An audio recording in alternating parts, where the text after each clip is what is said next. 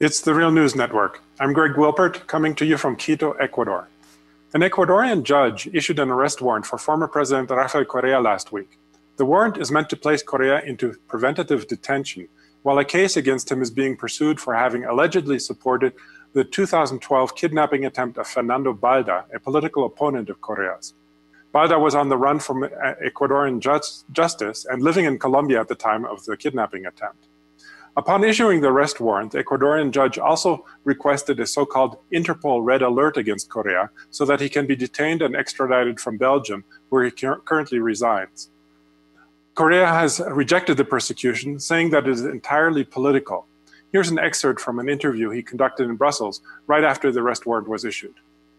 ¿Qué tiene que ver el presidente de la República en ese evento? What does the President of the Republic have to do with this event? At the beginning, I wasn't even accused. It happened in 2012.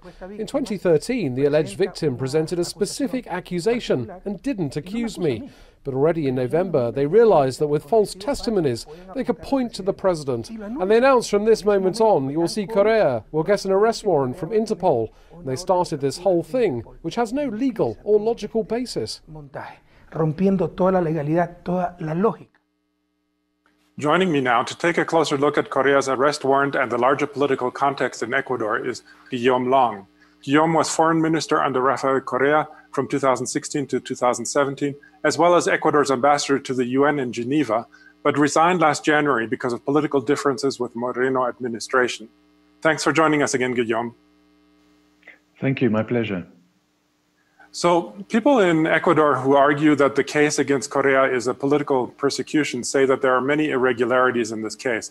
Let's take a look at some of those claims. Now, first of all, there's the issue of the evidence itself. The kidnapping attempt against Balda was ultimately unsuccessful, and he was later extradited to Ecuador and served a 2-year prison sentence. But what's the evidence exactly against Correa that he ordered or somehow participated in the organization of the kidnapping of Balda in 2012? Okay, well, I think there's a much greater context here. But if we are to focus on the specifics of the case, there is no evidence at all whatsoever. What there is someone, a police sergeant, who claims to have spoken directly to the president about this. This is someone who was involved, apparently, in an alleged kidnapping incident of Balda. I mean, it does sound a little bit kind of strange, to put it mildly, that the President of the Republic would speak directly to a police sergeant to order him to kidnap someone without going via anybody else, because nobody else has been accused as yet. I mean, not the Minister of Interior of the time, not the head of the police, not any kind of senior or semi-senior ranking officer in the police force. It's just the president and this very minor sergeant, nobody had heard of until very recently, who says he spoke personally to Correa. So I don't know whether that stands as evidence, but it's the only grounds on which they've, well, the judge, first obviously the Attorney General, and then the judge have gone on for this pre-trial detention, which they've then now declared with what you've just narrated, the red alert from Interpol that has been, we'll see whether it actually gets activated, but it's been solicited. Other than that, I can't see any evidence, and I think that the allegations that this has to do with political persecution and with stopping or avoiding a return, a political return of Correa of any sort, and actually the physical mobility of Correa, stopping him from going to Ecuador, but also hampering his travels, is basically the main political aim behind this accusation and this preventative prison or pretrial detention order. I actually want to get into the larger context in a minute, but before we do, I just also want to ask about what you think of the process. That is, another major question that has been raised is the procedures. That is, the questions have been raised about the independence of the Attorney General, the legality of preventative detention in this case, and also that the charges have been brought against a former president need to be brought through the legislature, which doesn't seem to have happened. What do you make about this of the procedures?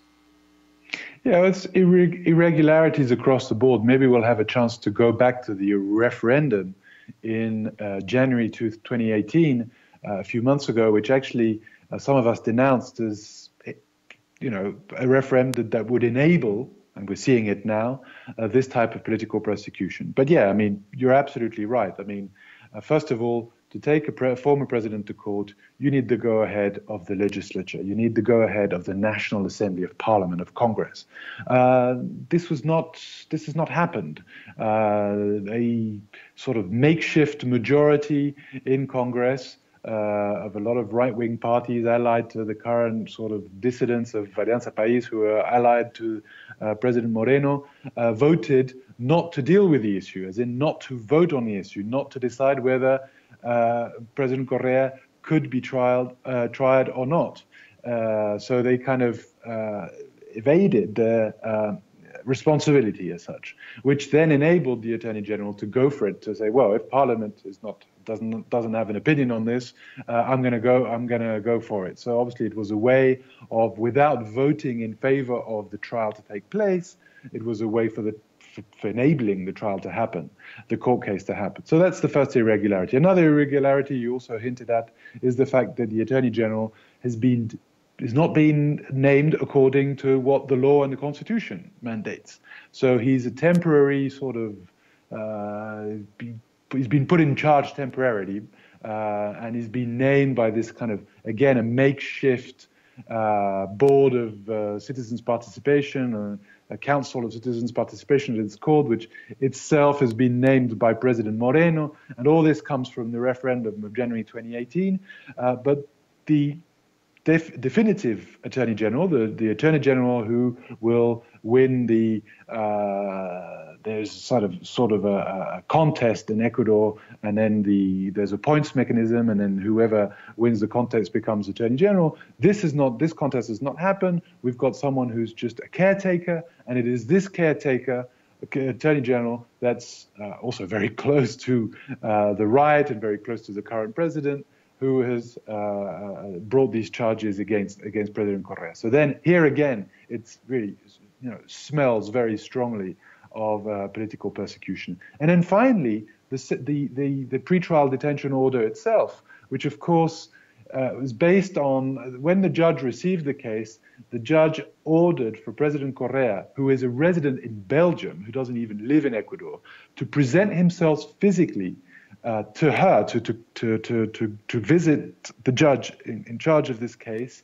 every fortnight. So every 2 weeks, President Correa, ex-President Correa, would have had to travel from Belgium to Ecuador. I mean, it's insanity. It's just, it's clearly aimed at pushing him to a situation where he would be in breach of that order, and so and therefore then be able to declare this pretrial detention. And it's exactly what's happened. Correa said he could go to the consulate, to the Ecuadorian consulate in Belgium, that he could go every fortnight. Even that was an exaggeration. Everybody agreed with this.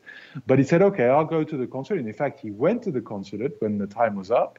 And he said, here I am, the Ecuadorian authorities. But he can't travel. If he's a resident in Belgium, it's actually in breach of his human rights and sort of migratory law all over the place would condemn this. He couldn't travel every fortnight to Ecuador to present himself in front of the judge. So the judge then said, oh, well, since there's a no-show, since President Correa hasn't showed up, despite the fact that he's been summoned here every fortnight, I will therefore declare this kind of pre-trial detention order. So it was all been fabricated. We'd been discussing it from the people who were close to Rafael Correa had been discussing it. We knew it was going to happen. We knew that on that date the judge was going to announce his pretrial detention order, and that it was part of the scenario, of the political scenario that the people who are after him, the people who are persecuting him, had worked out from the beginning. So finally, I want to turn to the issue of the political context in which this is happening. And perhaps you can also comment on this report that JP Morgan issued. I don't know if you saw it, but they say, let me just quote a line from it. They say that Moreno's, quote, Moreno's sense of political strength is an irrelevant variable in this ultimate decision to sign off any recommendation to embrace an IMF program. A current court case against ex-President Correa for allegedly directing a 2012 kidnapping of a political opponent could impede Moreno's chief political opponent from coming back to Ecuador from his current location in Belgium, and also weaken the Correísta bloc in the National Assembly. So in other words, they're saying that is the JP Morgan analysis is saying that the prosecution of Correa will help Moreno get an IMF loan. How do you make sense of this? I mean, and how does this fit into the larger political developments in Ecuador at the moment? Yeah, I mean, I would say three things about this.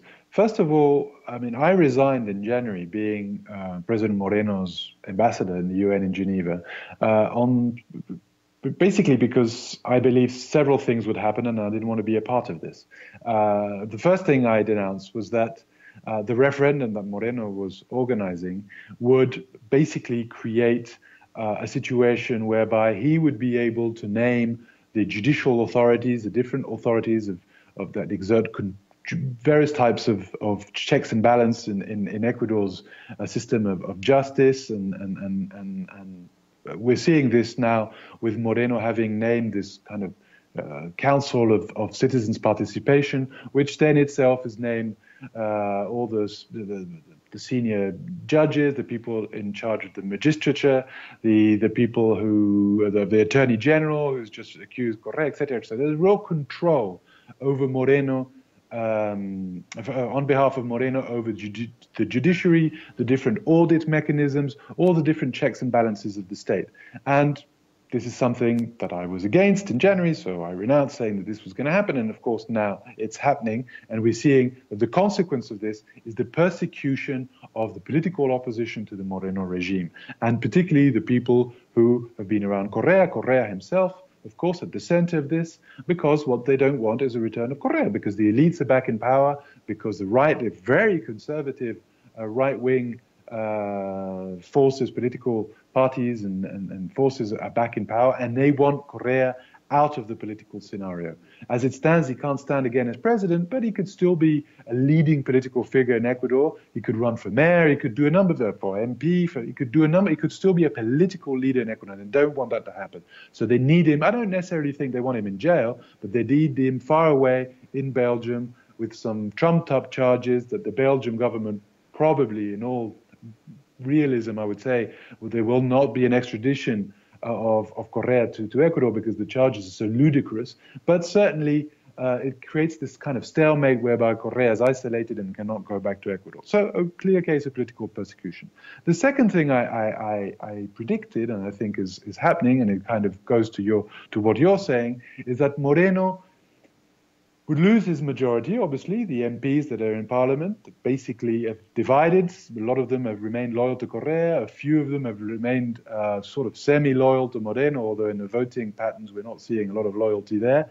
But certainly, Moreno doesn't have a party. He's on his own. He's loathed by the people who are supportive of Correa, and he's not particularly liked by the right wing, who have basically used him to get rid of Correa, but they don't have any specific affinity or loyalty towards him. So he's kind of caught in this sandwich, where the only way he can govern and the only potential allies he has are on the right. Those people on the right supported him when he was getting rid of Correa. Now that he's kind of done that, or seriously on the way of doing that, the only thing he can offer the right is extremely conservative, right-wing, deregulating, neoliberal policies. And we're seeing a number of laws going through Congress, one big one that just went through, that are kind of part of this deregulation agenda. And I think we're going to see more in the future, and key ministerial posts going to the right, et cetera, et cetera. So yes, the IMF's comment goes in that direction. We have a weak president who doesn't have a popular base of support, whose popularity in the polls is plummeting, and is having to cling on to the right, particularly the right in Parliament, the National Assembly, and Congress, who are pushing their hardcore, fundamentalist, neoliberal agenda in order to deconstruct everything that Correa did. So, I mean, we have to be careful, because some reports of the IMF, depending on the department you look on, praised the Correa years because of the macroeconomic stability, the growth, the diversification. But then obviously you have this particularly, well, JP Morgan and different banks that look at the possibility of IMF loan as going towards even more deregulation of the Ecuadorian economy and kind of opening up to I think in an irresponsible way, to capital without looking at the potential macroeconomic costs that would entail. And of course, as always, the huge social costs that opening up to conditioned and conditional IMF loans has meant for Ecuador and for Latin America. Okay, well, we're going to have to leave it there for now, but we're going to continue following the situation. I was speaking to Guillaume Long, former foreign minister under Rafael Correa and former ambassador to the UN in Geneva under President Lenin Moreno. Thanks for having joined us again today, Guillaume. Thank you. And thank you for joining the Real News Network. Also, I'd like to remind you we are in the midst of our summer fundraiser and need your help to reach our goal of raising $200,000. Every dollar that you donate will be matched, and unlike practically all other news outlets, we do not accept support from governments or corporations. Please do what you can today.